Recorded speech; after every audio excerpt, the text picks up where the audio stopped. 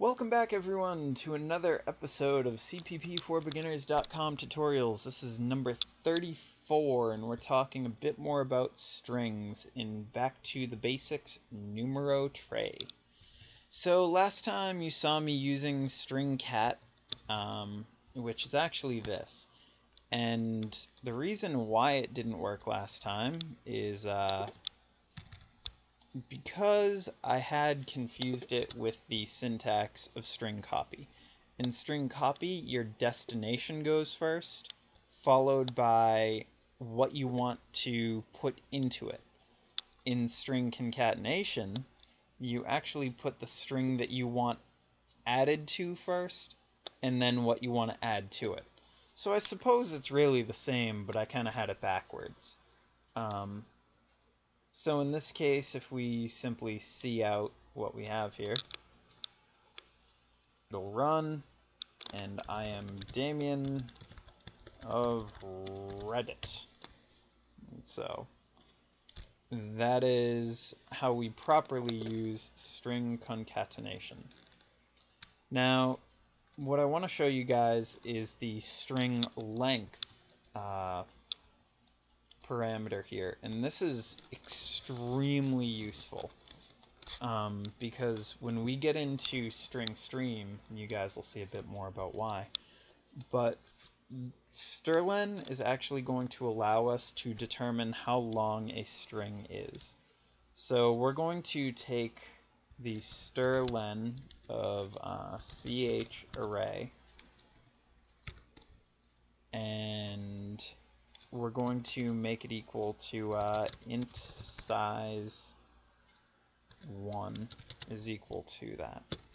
And then we're going to say int size 2 is equal to strlen of ch array 2. So now we'll just say your name is whatever's in ch array, because we use the concatenation function here. And then we'll also go on to say we'll put it on a new line, which is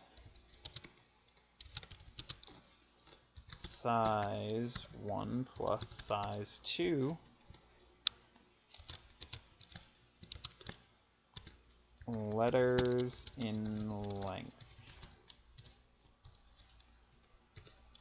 And again, if you put a space in, it's going to screw with the cins we have up here. If you're going to use spaces in your name, please use cin.getLine. So again, we're going to try this out. Ooh, actually, logic error. I need to put these back before I concatenate. So we'll compile that once again. And my name is Damien of Reddit. So in that case, it's 14 letters in length. 6, 7, 8, 14. So there you have it. That is how we properly use strcat, strlen, and strcopy. All three of those are extremely useful, and there are a variety of reasons why we will be using them. A good example is something along these lines. We're going to, you know what, I'm just going to multi-line copy way more once again. And we're just going to get rid of all of this. And we're going to sort of single line copy all that out. You guys, I'm just leaving all this in here so you guys can play around with it later. And I'm going to comment all that out as well. And then I'm going to come down here, some 40 some odd lines in, create a new char, and we'll call it a file name. We'll make that 80 characters in length, although I think that the max is 256, so let's do that. And then we're going to make one, say, char file dir. And we'll call that 256 as well. So this actually might not work too well because we're using Cygwin to compile it. I'm not sure if it's going to be tremendous help for that, but it might if we're friendly to it. So I'm not going to get into the system command yet, mostly because of the amount of time that we have left. But we'll say that we have a program that asks us something like this. Enter the file name that you want to use. And so we're going to have something like that. And let's just say cin dot. No, we should be able to use a cin for a file name, no spaces. So we'll do file name. And then we're going to say char file is going to be 512. Be careful with these names because I'm sure that file name, file dir, and file are used in a million different libraries. I just know that they're not in this case, but never name files that way. So then we'll say something like cout \n, enter the files directory, cin file dir. And then what we would do is, and I left out an E, so then what we would do is something like this with string copy. We would do string copy into file. Well, actually, let's do this first. We would do stir cct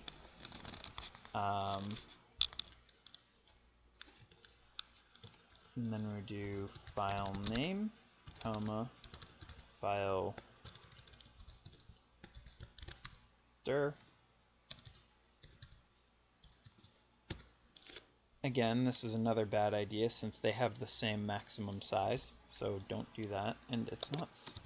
I always do that. CCT. It should be, but apparently it's not. So what we would do there is something like that. I'm sorry. We would actually do something like this. File dir is getting file name added onto it. And then all of that is going to go in the file. So we're going to say stir cpy file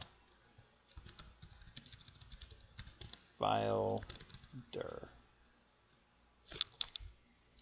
And then we'll just say cout file dir. Or just file. I'm sorry. Whew. It's been a rough day for me. And that's actually going to print out on the same line. So let's just say something like c:\windows /system32. Oop, that's not a good file name. Let's just call it syst.txt. And then the file directory is just going to be c:\windows.